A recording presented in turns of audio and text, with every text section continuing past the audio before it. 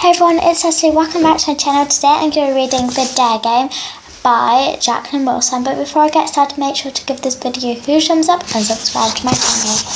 You know that old film they always show on the telly at Christmas, The Wizard of Oz? I love it, especially the Wicked Witch of the West with her cackle and her green face and all her special flying monkeys. I'd give anything to have a wicked winged monkey as an evil little pet. I could whiz through the sky, flapping its wings and sniffing the air for what awful stale instant coffee and talcum powder teacher smell, and then it would swoop straight onto Miss Vomit Bagley and carry her away screaming.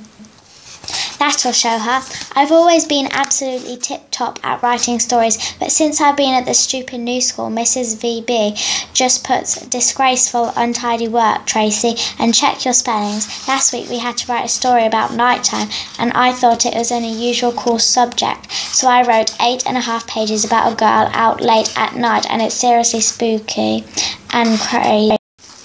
And this really crazy guy jumps out at her and almost murders her, but she escapes by jumping into the river, and she swims right into his bloated corpse, and then she staggers onto the bank. There's this strange flickering light coming from the nearby graveyard, and it's an evil occult sect wanting to sacrifice an innocent young girl.